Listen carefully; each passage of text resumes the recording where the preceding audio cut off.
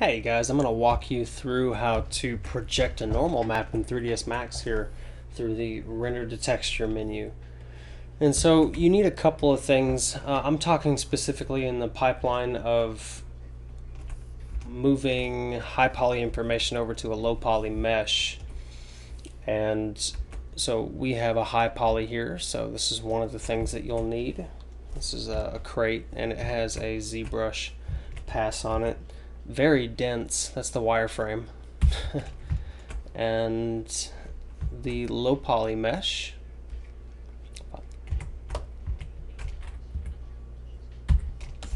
And the low poly mesh needs to have UVs.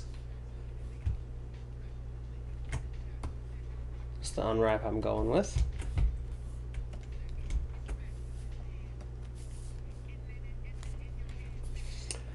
And so just to get right into it, to open up the render to texture menu, you can hit 0 on your keyboard, or you can also find it under the rendering menu, render to texture. And so this menu, or this dialog box, is context sensitive. I need my low poly selected to be able to operate the settings here, because we're setting up something, or setting up these projection settings for this low poly specifically. Again, this is context sensitive. So I'm just going to roll through my settings. First things first, I'm actually going to enable projection mapping, and you're going to want to pick the mesh that we're trying to pull information from. And in our case, that's the high poly. So I'm going to go ahead and pick, and you saw earlier my crate mesh was actually fairly dense, and so I don't want to wait for Max to try and add all of these complex pieces here to the stack. So what I'm going to do is actually select one of them, and I'm going to add it. And what you'll notice right off the bat is that it added a projection modifier for us, and it also tried to Max tried to throw out a cage for us to capture our geometry. See that cage right there? There was that single object that we added to our stack, and I'm going to go ahead and add the rest of it here. So I'm going to do pick list and add the rest of that high poly information. Add.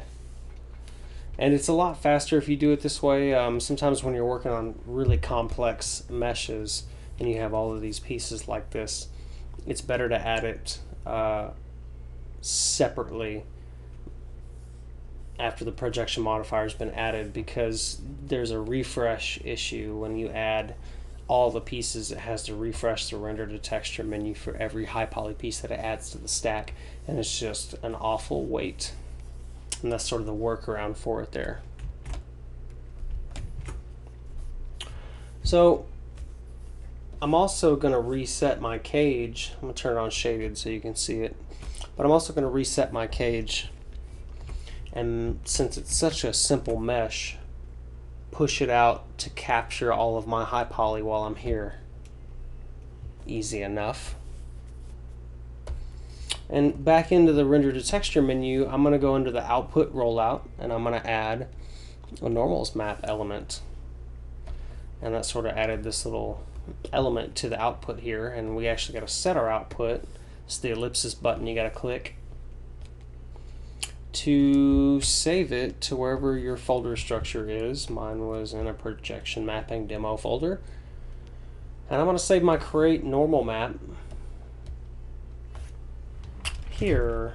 So we're going to go create underscore, I'm going to do a capital N for normal map, and save that. It's going to be a 24-bit Targa TGA file. 24-bit because we don't need an alpha. And I'm actually going to leave it at a 256 map size for a test render. The other thing I would check while you're in here is that you're using an existing channel. This is to say that you're using your existing unwrap that you made prior to projecting. If we use automatic unwrap, it's going to throw a flatten mapping on your mesh and try to bake it like that, and maybe that's good for just like a quick test, but for your final, you're going to want to use the unwrap that you made and use existing channel, and it's more than likely on channel 1, so set these to channel 1. And I'm going to set my padding all the way up. I'm not going to describe what padding is here, but that's just something that I tend to do. And we set our output. We said that we were going to roll with a test. And so I think everything's set up. I'm just going to go ahead and render here. And I'm going to pause it while it renders, but I'm going to go ahead and render and we'll see what kind of normal map element we get out of this.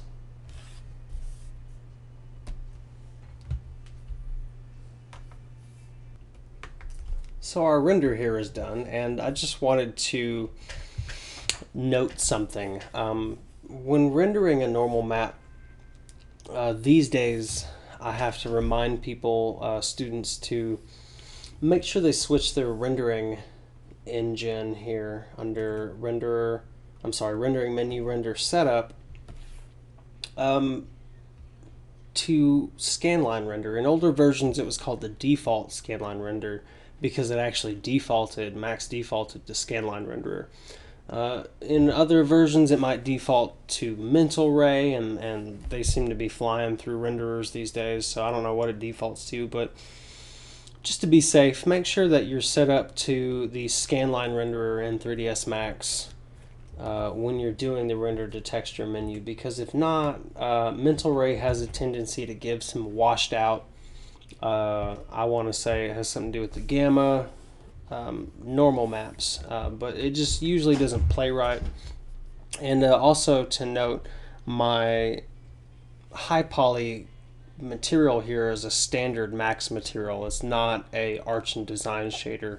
It's just a basic standard shader. But here was our render preview. This is not what a normal map looks like. I'm going to go ahead and launch Photoshop.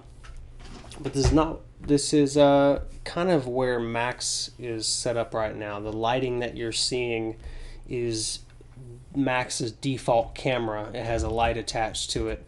And so when it renders to preview this, we're getting the default Max kind of actually how we're viewing it. So if I were to spotlight this guy and re-render it, you would see one of these faces ends up looking just like how bright this face here is.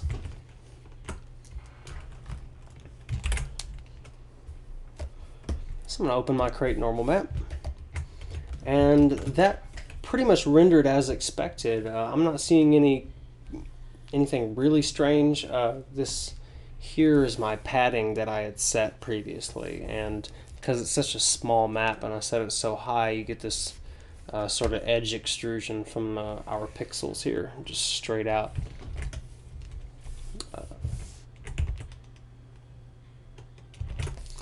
But it's looking good. I'm going to go ahead and up our render settings here to a larger mesh, or I'm sorry, a larger map size. Oh no.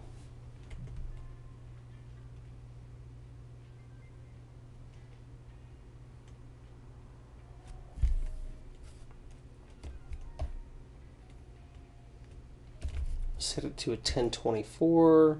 I don't even need to reset the output. We'll just overwrite when we re-render. So overwrite normal map.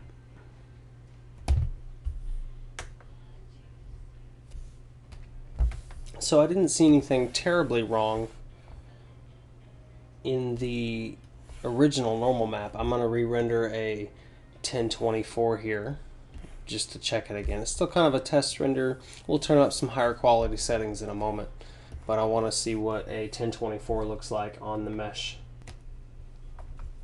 So that 1024 finished rendering out. I'm just going to go ahead and jump back over to Photoshop, reopen it, update that map, and again, it's looking good. So I want to show you how you can view that on your mesh in Max. Normally, if you're working in a production pipeline, uh-oh, Max got scared. Normally when you're working in a production pipeline, you probably are going to be checking it in your game engine or something of the sorts, but for this we're just going to check it in Max. So, oh man.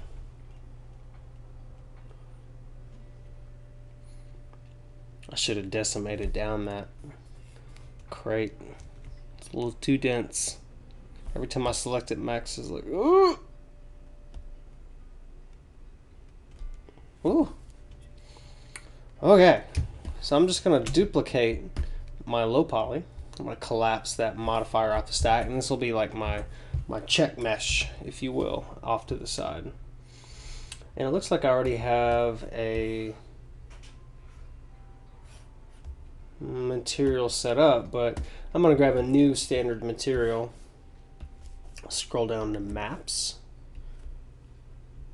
and I'm going to check bump, and I'm going to turn it up to 100%. Don't forget that. Turn it up to 100%. Add a normal bump node, and in that normal slot within that normal bump node, we're going to add a bitmap node. And right when you add it, it's going to ask you to browse to wherever your normal map is, which mine is under our folder structure from earlier. Projection mapping, demo, maps, create normal, open. And let's go ahead and give this base material some specular value. I'm going to set it to like 60, maybe 25. And you can see we actually got that normal map working there. So let's add our material. Oh, but it's not displaying in the viewport.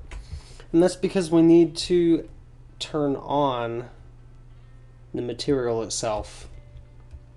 I'm sorry, there's a display function that you need to actually check on for that material itself. So we're going to show shaded material in viewport, not actually what you're going to do is you're going to hold down to get to the dropout for that menu and select the other one, show realistic material in viewport, and you want to make sure you turn it on.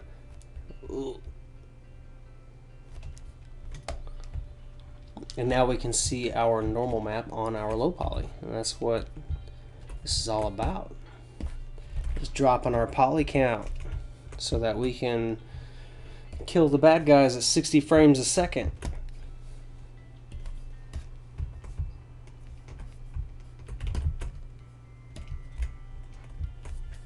And in Max, you can always turn on high quality and sort of check this with lights and such. Ooh, fancy. But we're not done. I'm going to go ahead and do that last render out with the high quality settings.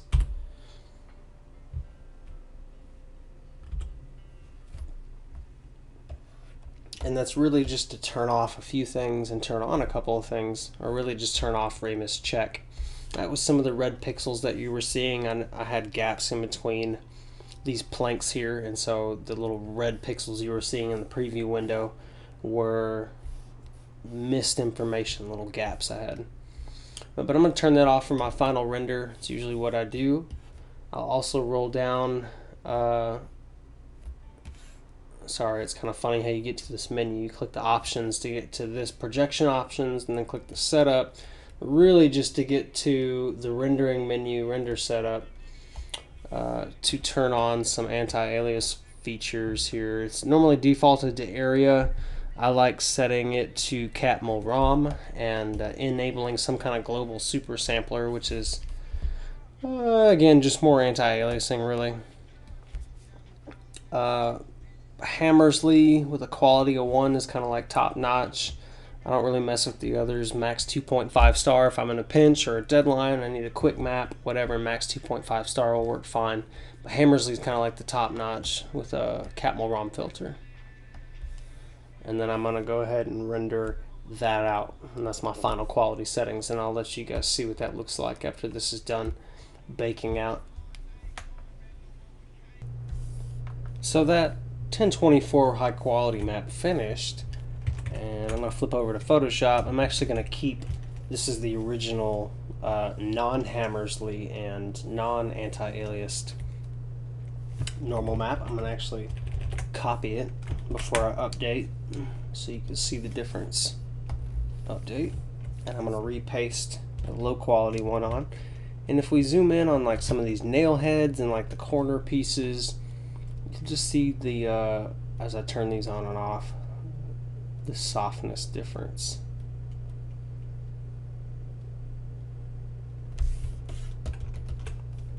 it just makes it look a lot less pixelated and kind of jaggy looking, or stair steppy. Like, it just softens a lot of that.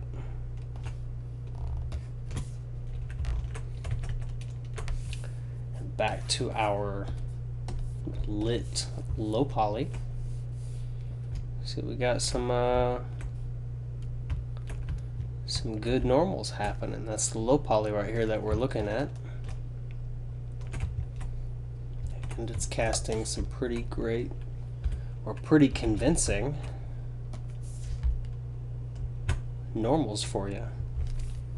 So that's all there is to it. I'll probably do more complex videos in the future about how to render multiple maps and such, but that's the basics for projection mapping a normal map, high poly to low poly. Thanks for watching, guys, and I hope it was helpful. JJ out.